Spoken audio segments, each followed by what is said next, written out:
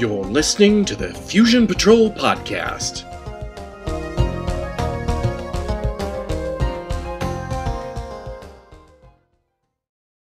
Hello. Welcome to another episode of Fusion Patrol. I'm Eugene. And I'm Ben. And tonight, once again, we are Starlost. This time, we're making our way through the Gallery of Fear. Insert scary music. So we've got we've been away from the Starlost for a while. I know how disappointed everyone is. We don't have David here tonight. I couldn't rope him in for another session of beating up on the Starlost, which I feel like I've failed to inflict this pain on him. I guess I'll have to live with it. He seems to like it. So, Gallery of Fear. Our three heroes who have reverted back to their old clothes. If you may recall from our last story, we were commenting on the fact that they had new clothes. Yeah, it's kind of a very spacey mylar material. Yeah, now they're back to their folksy Cypress Corners clothing. Walking down, very purposefully down a hallway, and this big wind with leaves and dirt and stuff comes in and blows them into it. They have to get into a doorway. It was like an Arizona monsoon. Or non-soon, as the case may be. A haboob. And they're funneled into this art gallery, and they all stand around looking at these strange bits of art. And for starter, I'm not going to go through this story at that level. That's just crazy. They just meet up with this woman who's like running this gallery, and it's doing stuff to their minds. And then there's like Magnus, who she keeps talking about, who's like the greatest brain in the galaxy. And so then Devon's all belligerently Devonish, and the others are all kind of like... The others are kind of dumb. And then Magnus turns out to be a self-aware computer, and it's trying to trick Devon into erasing its prime directive. Wink, wink, say no more, say no more. And then they kill it. So yeah, basically he wants to get rid of his safeguard so that he can be more... do something. Not necessarily self-aware, but be able to have more free will. Control the universe. Not have any inhibitions on him. This episode is really, I would have said, we have taunted you, dear listener. We have taunted you time and time again by saying that at some point we are going to review The Imp, which is, without doubt, the worst episode of Man from Atlantis. And it was television's darkest hour, and I have been saying that it is the worst bit of television I've ever seen. But having seen this episode twice now, I'm not entirely sure that this isn't worse. You're kidding. I didn't hate it that badly. I mean, I thought it was kind of just dumb. But I'm sorry. Naked Montague just puts me into a rage. David is not here to join us tonight, but he did watch this episode with me yesterday, and he had a very good comment about the show at the end, which I'm going to pass on. But full credit to David. That was that episode of Starlost would have looked like an excellent job if it had been done on public access. Now. And that's why I separate the difference between it and The Imp. The Imp may be network television's darkest hour, but at least it was professionally done. This looks so it does look amateurish. It does. It's unbelievable. And it's such a strange script, too. It's written by a couple of unknown people, and we'll talk about that. Well, they're unknown to me, and I have no idea who they are. There's no dialogue for nearly the first 5 minutes. I timed it. 4 minutes, 37 seconds before the first line of dialogue in this episode. No, a lot of it is, I am trying to walk against the wind. I'm looking at a piece of art. I'm staring vacuously. I am staring drug-stoned vacuously at things. Now I'm staring into the air. And they're so bad. There are times when they're supposed to be giving each other, instead of dialogue, they're supposed to be communicating with looks. And, like, they look at each other, and they're so bad that it's really difficult to try to figure out what it is they're supposed to be saying to each other. But frankly, I think it's a bold and daring exercise in script writing, but it's so totally wrong. There is no way that 3 people would have been blown into this gallery and not said anything while they were being blown into the gallery. You know, like, where'd the wind come from? We've got to get out of the way. Nothing like that. They go into the gallery. Nobody says, what is this place? Or nothing. There just is. It's inconceivable that that 3 humans would not communicate to each other. Right. I'm sure it was meant to be, you know, we're doing something artsy here, but it was just, and they're just so bad. And then there's the dialogue. Yeah. What dialogue that is there? When they say things, it's stilted. It's. Well, there's a scene, and I actually had to stop because it made me laugh, where our intrepid band is, you know, they're in this gallery. Garth is staring at some structure which has promptly disappeared, but then he has this blank, vacuous face as he keeps staring at it. And Devin just goes up to him and says, Garth, you're acting as though you were hypnotized. Yes. And I thought, what a great line for all the wrong reasons. Yes, it's a great line for all the reasons. And our viewers, our listeners can't see it, but I'm just pointing this out on the camera for Ben. There is my quote of that line. I have it too. Yeah, I've got it on my iPad also. It's so bad that I wrote it down. Yeah. And there's others. They're just so. Oh, there's a lot of bad lines in this episode. So this girl appears, and she's quite beautiful, and because she's quite beautiful, Garth says something like, I've never seen anyone like you. You. Well, I guess if you hung around Rachel all the time, it was a bit of a plain Jane. You might be shocked, although he's run across several beautiful girls before in the arc. He usually is the guy who falls in love with them. Yeah, but this is the first space babe that he's ever met. I guess. So the one who was trying to sow discord and she was too young. Ago? Yeah. She was too young. That was the problem. They come from Cypress Corners. I'm betting 14. They're a churn in the butter, and yeah, that's probably right. That I wouldn't be surprised with that. So of course, to meet this woman who is actually closer to Garth's age and is something of a blonde bombshell. I mean, she's very attractive. I mean, she is a kind of woman that Garth has never met before. We're explaining that this gallery, the art changes to your mind because it uses psychosymmetric reading devices and reads your mind, mental state, and it makes the art. So you're actually kind of altering the art. You're making the art as you are there. But every time Garth and Rachel look at it, they just seem to get into this sort of euphoric, hypnotic, drooling state.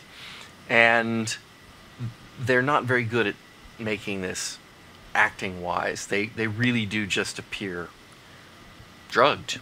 Maybe they're supposed to appear drugged, but they're... The problem is that I can't really tell the difference between their drugged state and their lucid Sometimes state. I just can't tell. Yeah. Especially with Rachel. And what about... She always has that blank, vacuous look. She's terrible. What about the scene where they're hypnotized and Devin decides he's got to wake up Garth, so he slaps him. Slaps the piss out of him. He just gives him one good slap, and what does Garth do? He immediately snaps to, and he shouts, "I'll kill you! I hate you! No, he says, "I'll kill you! I'll kill you!" Yeah. And then Devin knees him in the nuts. Sorry, I had to do that. I'm sorry, I had to do that. But he's okay now. But you can't tell he's back to normal because he's still acting badly. So it's like, is he normal or is he still hypnotized? I'm not sure. Well, I kind of got the feeling that, he was slapped back to normal. But The dialogue indicates he's slapped back to normal, but his acting doesn't. His acting doesn't. And that's another thing that bothered me, because he would continually fall into these trance-like states, and after having these periods of lucidity with Devon, where he's very clear-minded and in control of his faculties as they are, you'd think that he'd be a bit wiser to the tricks that Magnus likes to pull on them. But no, he buys Magnus's little gimmicks every single time. Yes, pretty much his parents show up, his dad's his father shows up, and then he sees Devon as a monster. Oh, the Devon as a monster one is really funny. I mean, what kind of monster was that? The Wicker Man? He's like, I don't know. It's like it was. It's like newspapers hanging off of his clothes, and his face is kind of warped up. Yeah, it was. Well, that was.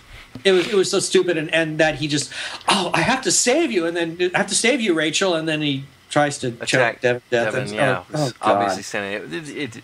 So anyway, Devon, in this episode, Devon is in his full-on, I don't trust you, I'm belligerent, He's superhero Devon. He's superhero Devon. He's out trying to, immediately they take him to rooms. It's like, 3 rooms. It's like you were expecting 3 people.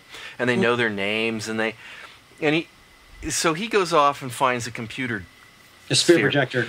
A sphere projector, and he's asking it questions, and it's giving its usual, Can I be of assistance? You are in Dome Alpha Omega Beta Theta 4. And then it says, tell me about who is Magnus? Who is Magnus? Magnus is blah, blah, blah, blah.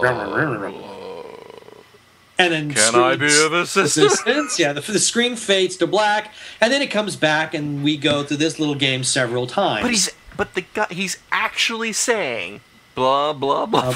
Well, he says the actual quote is, Magnus is the.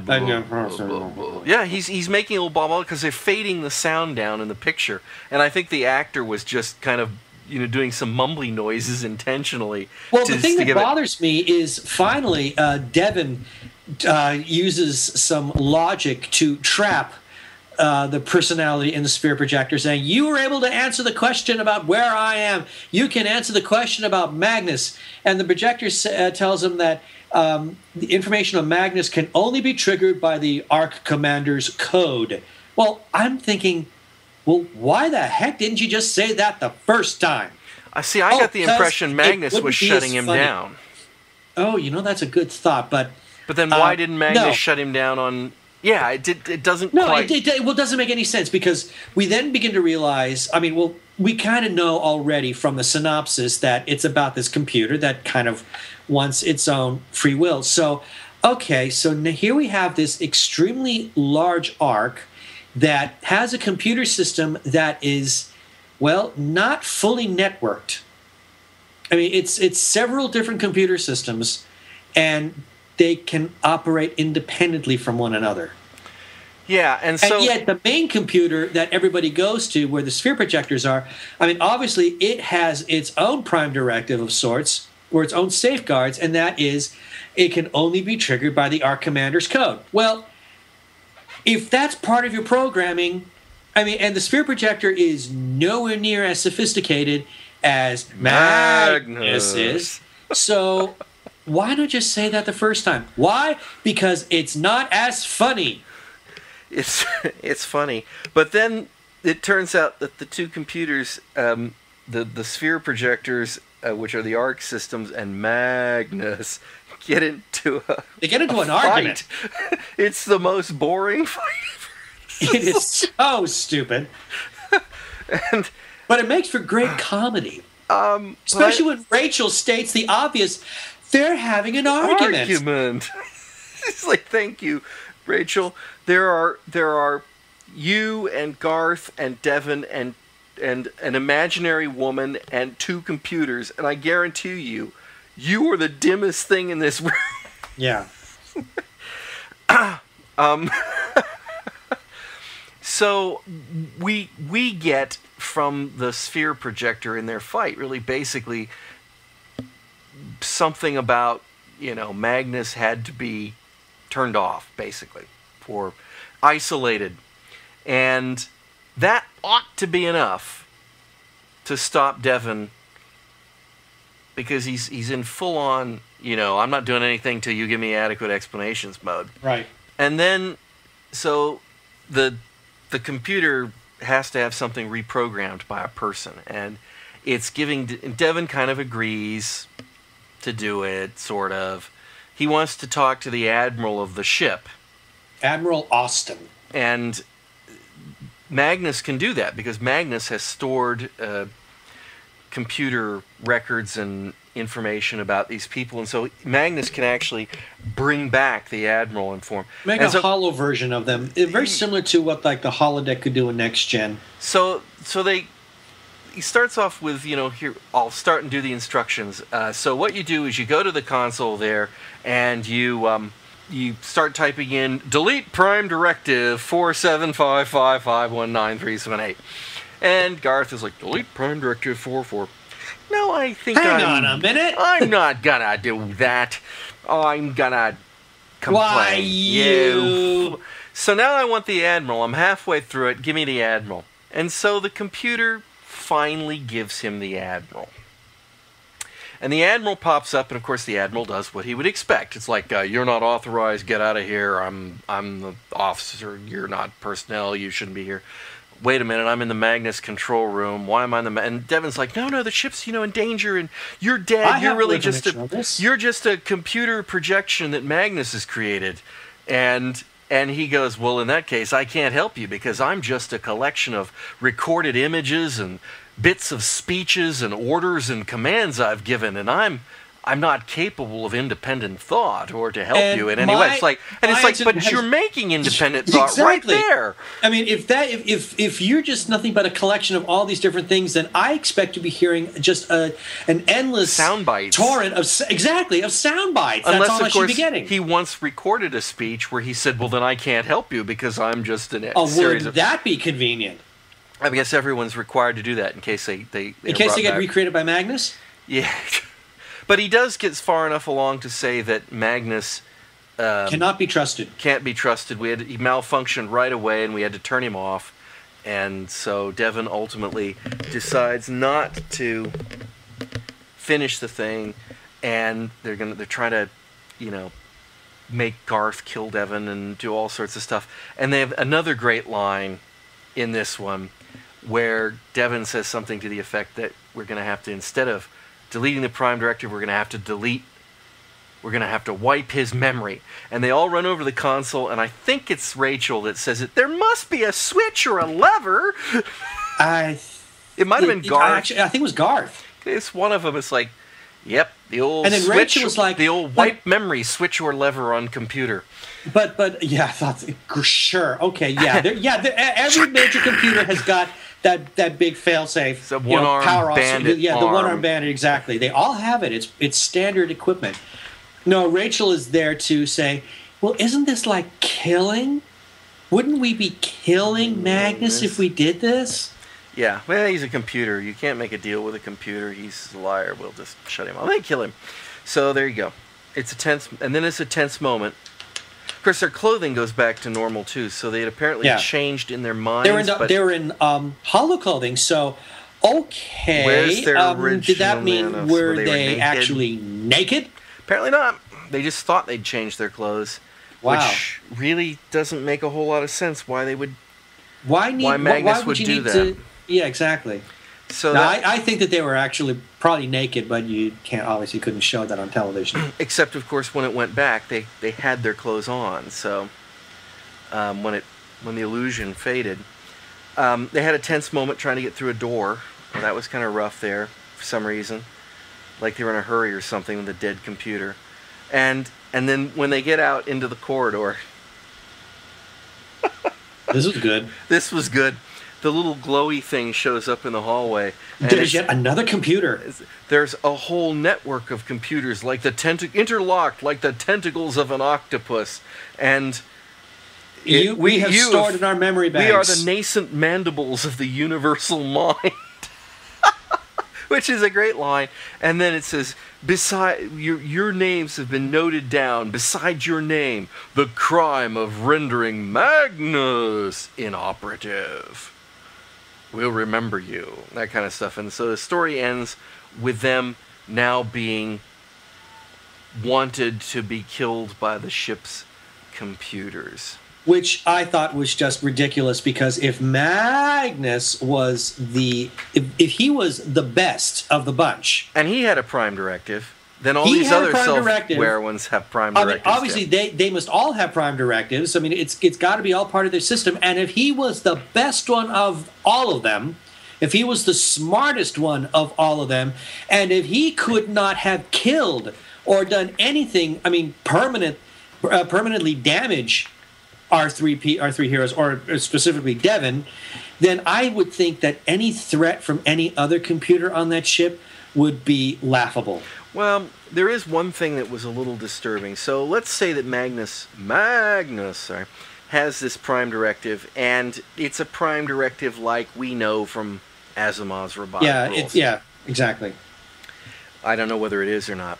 But it's basically, not, the important one is that you cannot do something to harm somebody, or you cannot, through inaction, bring harm or cause to somebody. Yeah. So, them creating the illusion that Devon was a monster and having Garth attack to kill him would be a violation of the Prime Directive. So therefore, these other computers, if they have that similar restriction, they could cause them to push the wrong button and open it into space, or but they're something not like as that. Clever. Not as clever, but how clever do you have to be to fool somebody with a switch? I don't know. But in other words, the potential is there that they could harm them. I suppose so, but again, I come back to, if Magnus was the smartest, if Magnus is the smartest, that's going to be the joke of the year now.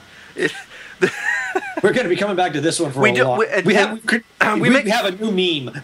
We make fun of this one because at times they just called it Magnus, but then at other times the girl, the girl, she would Magnus. She would oddly say it that way. She would like Magnus. I have it written down that way, 3 capitals, M-A-G, and then small N-U-S, Magnus. Yeah. And it's so weird when she says it that way. I think it's supposed to be reverential. No, it just came off as comical. I know, but I think that's what she was going for, was like, the great Magnus, and it just doesn't come off. No, it doesn't work.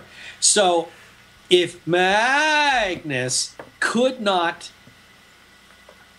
eliminate or control permanently our three people, well, he could with Garth and Rachel. Had Devon not been there, I'm sure he would have succeeded with Garth and Rachel.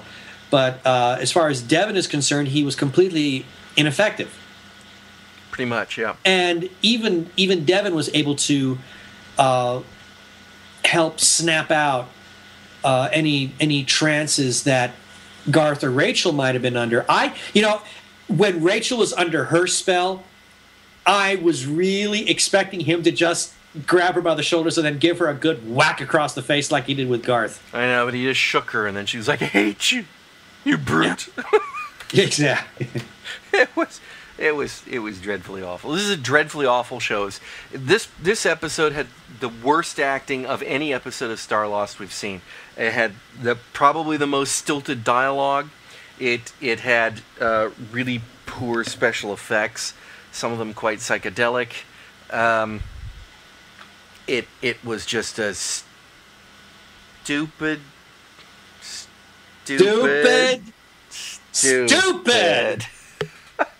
story. It really is bad, and it looks amateurish.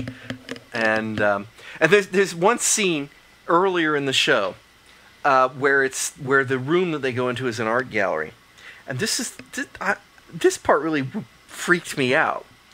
So it's kind of, there's a room that's obviously the foreroom, and it's got like red carpet, and then there's a room behind it that's kind of got green carpet, and it's kind of an angular room, and it's sort of an extension of the gallery. And in the beginning of the show, they never step into the green room.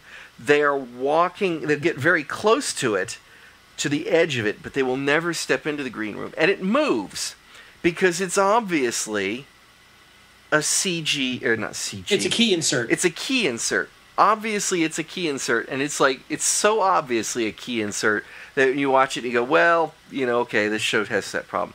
But Cheaper then budget. later in the episode, when the gallery is gone and they're escaping, they actually run through that green carpet onto the red carpet to get out. I'm like, wait, how did they do that?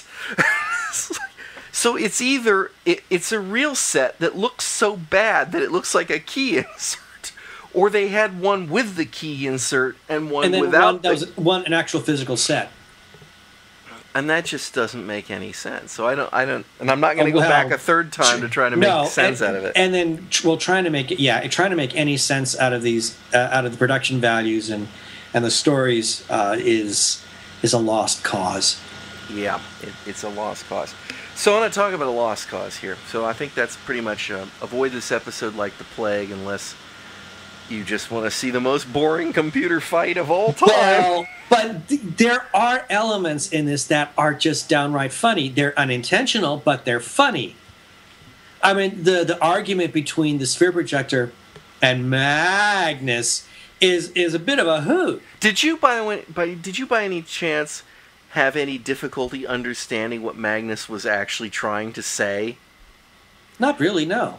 Because he kept spouting stuff, and I mean, I have a reasonably competent command of the way with words thing. The English language? Yeah, that thing.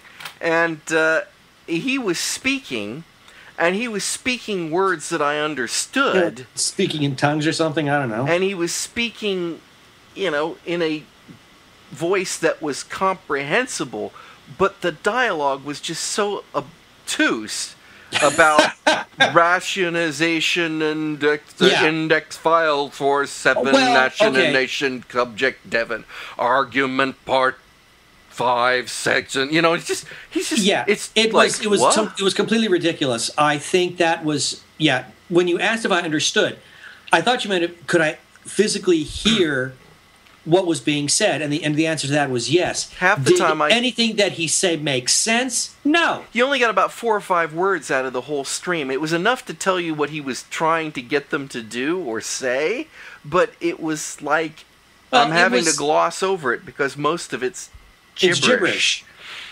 Well, I think here again, we're talking about an era where no one really had any concept of what AI was going to be like. You're dealing with writers that were probably had just graduated from junior high, and they are trying their darndest to create an episode with this supercomputer. Canadian junior high. Canadian junior high. Oh, okay. Ladies, yes, to all our Canadian fans, send your hate mail to Eugene Glover. Anyway. We have some more to talk about that, actually. Oh, okay. So, anyway, I think what happened is you've got these writers that are trying to create a character in Magnus. And the best way to make him come across as this incredibly intelligent, smartest mind in the universe computer is to make him sound like some sort of pretentious git. Yeah, maybe that's. And so you just write this nonsense. I mean, Star Trek Technobabble makes more sense than what this did. Yes, it does. So, in my not so humble opinion, in my quest to understand the Starlost, I think we talked about the fact that I have the graphic novel of the multi-part graphic novel Phoenix Without Ashes, which is Harlan Ellison's original script. Now has been recently redone in graphic novel form. And when I say graphic novel, I of course mean comic book. Comic book. But it sounds far more pretentious and not like I'm a 7-year-old if I call it a graphic novel. It's not so nerdy. And I don't know if graphic novel is less nerdy, but it's a funnies book. And which frankly I didn't think was that much different from the pilot. It had a few variations here and there, but not much. I hope Harlan is not listening, because I'm sure he's a regular listener of the podcast. And he's banging his fist against the desk as he listens to us. But I also just completed reading. Well, we'll start with a website, which I'll put a link to in the show notes, or up on the forums. I'm not sure which one or both. Which is like a fan page for the Starlost, and amongst the stuff on the fan page is some of Harlan Ellison's original writer's Bible for the Starlost, and it is a fascinating read. It is you read that. Well, I read that, and I'm like, I want to see this show. What a cool idea. I mean, the premise is the same.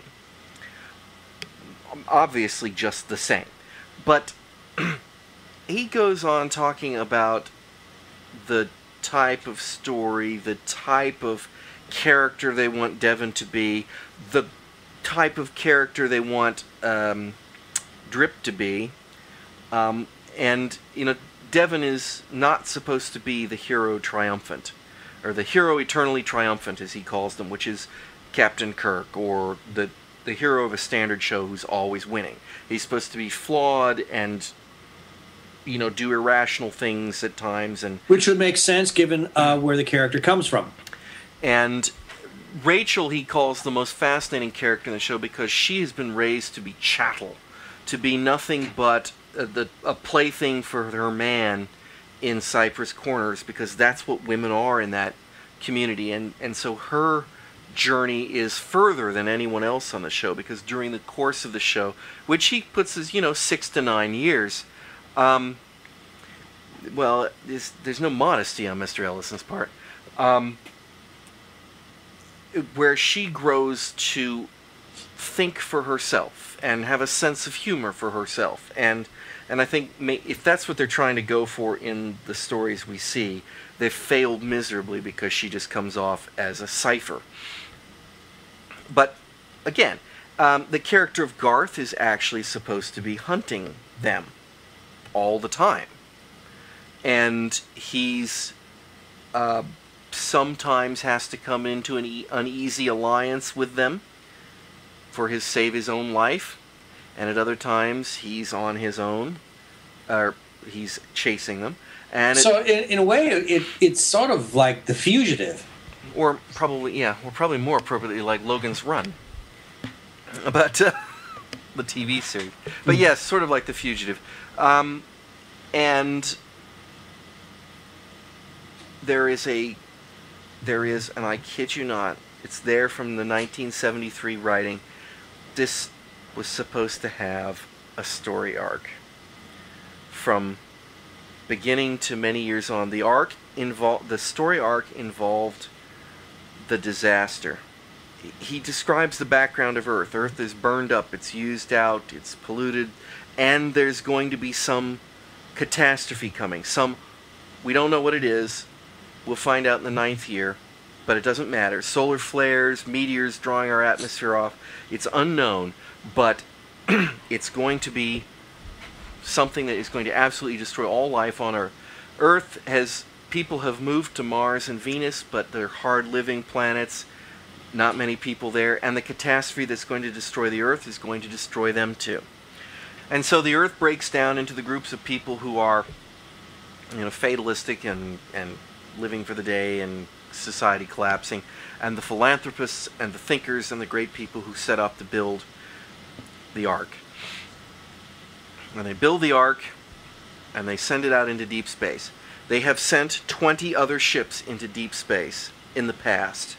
None has ever returned. And the reason for that will become clear. Because the reason they never returned is the same thing that happened to the Ark. Interesting. And then he goes on to talk something about black holes and galactic-sized black holes and stuff, which doesn't make any sense. But he kind of says, well, it doesn't really matter. But there's something there that we're going to find out that's relevant later on. to do with any of man's colonization of space and so. And then there's a section written by Ben Bova, who was the scientific consultant for this show. And I will say right now, you see Ben Bova's name on every episode, scientific consultant. Ben Bova's own words: I couldn't get out of that contract. I dutifully did my job. They sent me the scripts. I pointed out the scientific problems. I wrote up things to suggest to change them so that they would work correctly. I sent them back. I was paid handsomely. They completely ignored everything I sent them. Yeah, it shows. But his name's on there, and so you look at this and you think, really, Ben Bova? Came up with that stupid idea for a computer or something like that? No, he didn't. And he didn't. That's right. He's blameless in that. There's a section where he talks about the technology used on the Ark, the types of spacesuits that they would have, the propulsion systems, the artificial gravity systems. It's all thought out on these ships. And the heat exchangers along the tubes. It's... You look at that and you go, how did it go so badly wrong? And so that's interesting. If anybody's interested, I would go take a look at that page and read some of the stuff that's available online. And then another thing is, Ben Bova, after his getting shafted on this thing, wrote a novella called The Star-Crossed, which I now have a copy of and have finished reading. And he, in the introduction, kind of implies that what you're reading in this story is what really happened. However, I can't believe that, because some of it is just so obviously fictionalizedly crazy that you just can't look at it and go, no, I really don't think the network executives bet half the budget on the Super Bowl. Maybe they did, but or that they borrowed money from the mafia, or that the scripts were literally written by high school students. They had a contest at a high school, Canadian, of course. Of course. To produce, this treatments. And this was part of the reason that the writer who portrays Ellison, or the character representing Ellison, quits the show. So he gives some of the ideas to the technical consultant who's a stand-in for Bova, and it's like, those are terrible, and the Ellison character goes, those are the best ones. Oh dear. And they list off a few of them, and I mean, they are absolutely, they're so bad and so cliched, and yet at the same time, I'm looking at that going, so did he really copy down their story idea? Or did he just make up a story idea that kind of seems like the sort of bad story ideas that they came up with? And I'm kind of dissatisfied with the book, because I came away from it, I'm like, I still am no closer to understanding the train wreck that was, and yet obviously some of it is real. Mm-hmm. One of the things he points out, and I have no doubt about this, and we were talking about our Canadian listeners, is that the Canadian television people had big chips on their shoulders. We have television up here in Canada too, you Yanks. That kind of attitude. Apparently that was quite prevalent. And let's go back to 1973. Yeah, they had television, but the state of their television production was the same. Sad. It's the same level that we in the United States have at the local city level. Right. If people want a comparison, think to the classic Doctor Who that was on the BBC. That was better. Yes, much better. BBC was much better. See, the Canadian stuff was, local station level stuff. They just weren't up to it at the time. They didn't have the facilities. They didn't have the know-how. They didn't have the writers, the staff. It just wasn't equipped up. And of course they were doing this for tax reasons and strike reasons and all sorts of bad reasons for going to Canada. And this really worked against, and of course it was cheap. It really worked against the show. So I mean that's there. I'm not picking on the Canadians per se. I think that that's a fair assessment of the state of the Canadian thing, and I can believe the whole the chip on the shoulder attitude, because I've known a few Canadians and they're great people until you get somebody says something like, yeah, I just got back to America, and then they get all like, you should be saying you got back to the United States because Canada is in America too. And so is Mexico. Splitting hairs. Uh-huh. And it's like, ooh, that obviously burns some of you, doesn't it? That people kind of think of Canada and Mexico as the sort of also rans of North America. And I don't think it's a fair assessment of Canada, but I think that there's that sentiment may exist at some point. So yeah. So anyway, Ben Bova's Star-Crossed. It's available in a newish, an anthology, which I can't think of the name of right now, but you can get on Amazon. So I'm still hunting for what really went wrong on this show, but I think it's just a perfect storm of bad. Yes, I think that's exactly right. But it sounded so good. On paper, it looks so good. It looks every bit as good as what we got out of Babylon 5, which of course we know, Harlan Ellison had a little bit to do with. Not a lot. He just whispered a little bit here and there into Joe Straczynski's ear, and that was about it. It almost, you look at this and it almost feels like the grains were put there. Yeah. All those years before. It's like, this is what we ought to try on TV, and it failed, and so somebody else picked up the torch and said, this is what we ought to try on TV, and it succeeded then. So I think that's it. Got anything else? I have nothing else on this show. So I guess we'll get on with Doctor Who after this one, and then we will be back to we'll be out of Doctor Who season, so we'll be until Christmas. Yeah, it's gonna be must be time for UFO again. I hate to say this, but I think it's time for Man from Atlantis. Don't we try to go British American? So this is we tossed American. that. We tossed that Sorry, formula this is out. Canadian. Yeah. Sorry, I meant United States. Doomwatch. Oh, we could be up on Doomwatch. We haven't done Doomwatch. Yeah. We've only done 2 episodes of Doomwatch so far. We could be on Doomwatch. Yeah. Boy, can't you? Okay, well, shoo, that's a relief. Oh.